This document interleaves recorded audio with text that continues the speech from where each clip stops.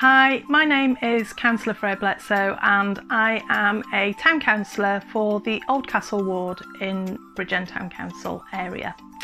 I have been a councillor now for a number of years. Firstly, I was co-opted onto the council. That was a few years before what we call the end of term, which was a term is 5 years that you get elected onto. So I was co-opted onto Bridgend Town Council for Oldcastle ward. I think it was 18 months before the end of term, and then I re-stood for election in May 2017 and I won my seat back again.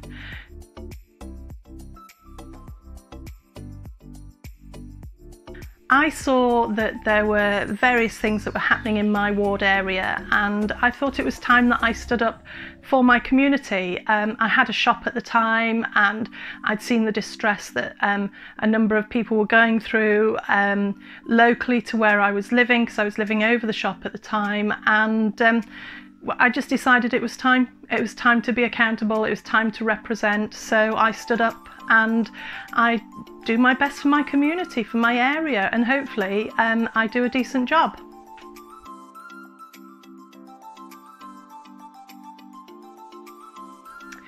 I like the fact that when you're a councillor you can actually get things done. So I like the fact that if somebody comes to me with a problem, I know the pathways now and I know how to get things changed, how to get things rolling in the community. So for example, recently we had some storm drains that were absolutely clogged up and there was flooding everywhere, and I had constituents coming to me saying, what can we do? Help us out, which I did. I went to the main borough council and I went to the highways department and I asked them if they would kindly come down and clean the drains out, which they did. And it's those sort of little things that we do constantly that make a big difference to people's lives. You know, people were getting splashed by the puddles by the college and things when they were walking to the college, so it makes a big difference. But it's only tiny things that we do, but they all add up. So that's what I really like about being a councillor, the fact that you can affect change in your locality if you want to. And it's positive change. That's what we need more of, positive change.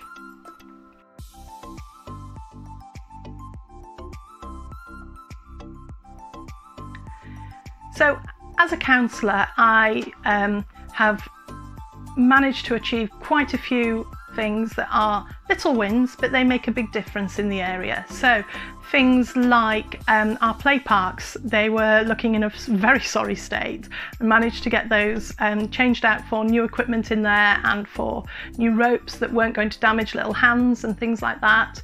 I've also been able to achieve different things when I've been on committees. So I've been lucky enough to sit on the planning committee, on the regeneration committee, and in those committees you get work done left, right and centre. So in the planning committee we've named streets and named them appropriately, which obviously is quite important at the moment with the Black Lives Matter movement. So we've been able to consider those, look at the history of the area, decide whether they should be bilingual as well, which is massively important to me. I do believe in bilingualism. So yes, we've been able to make these changes, and that's what I've been able to achieve as a councillor. Good, positive, sound changes for our community.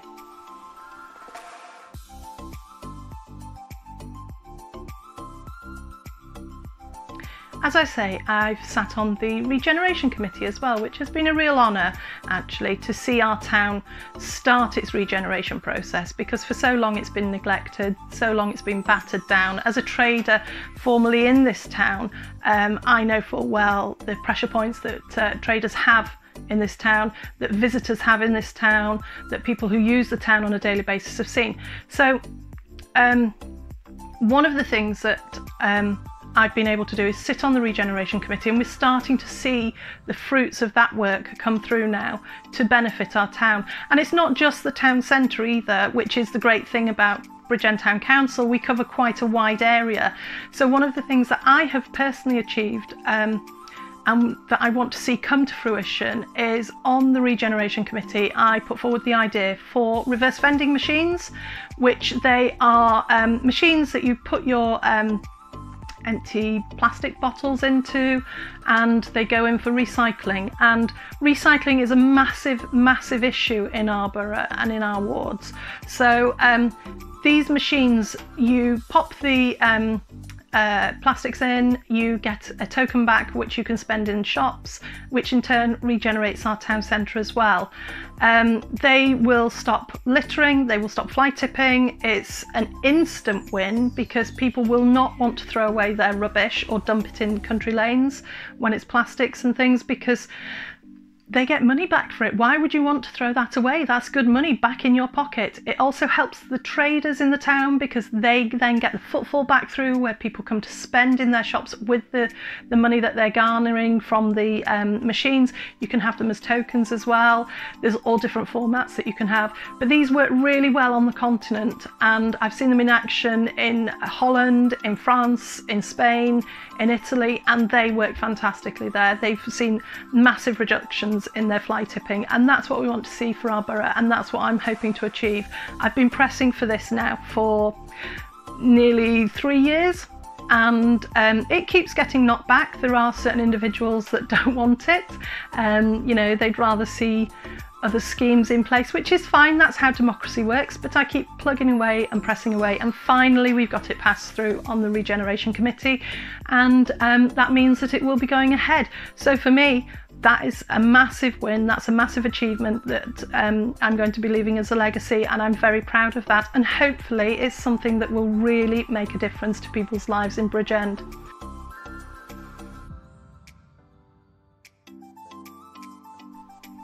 I think the thing that has surprised me the most is the vitriol, quite frankly, that you get if you stand up for your community. There's some nasty politicking that goes on, I'll be honest, in third tier level, which is what a town council is. Very nasty politicking, which when I've worked in the Senedd, as I haven't seen that at higher tier level politics, which you'd assume that's where it would be, you know, divisive politics like that. But that is the one thing that has surprised me the most. I think it's disappointing though as well. I really do think it's disappointing, because I joined the town council with the intention, and you know, I stood again, I re-stood again, with the intention of doing good things for my community. It was that simple. But then to have to put up CCTV cameras because you've got people braying on your door, you know, to have to hide your address, your telephone numbers, your contact numbers, things like that, because of security issues that you've had, because you get private messages calling you all sorts of names under the sun. Particularly nasty ones are, you know, quite, you know, horrible, to be honest, and it's not something that you would expect that you're going to be subjected to. So for me, that was the most surprising element of it. Would I do it again? I think I probably would, you know, irrespective of individuals who stalk you, are abusive to you, you know, things like that. I would stand up for my community again, simply because you get so much back from it. You know, you get so much satisfaction back from it, from seeing somebody that's come to you with a problem and being able to help them. That far outweighs the bad elements of it. And, you know, I will be honest, there are good and bad on this. Certainly as a female, it's quite intimidating sometimes being on the council and being shouted at by big burly men, but you know, you put your big girl pants on, don't you?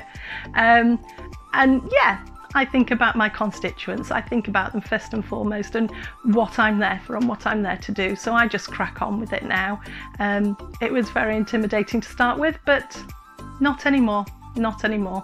So for me, that was the most surprising element, actually, the vitriol and the nastiness that comes with just standing up for your community. You do have to have a very thick skin, and you do have to be quite aware that that is going to happen, because it's not going to change anytime soon. So that's me.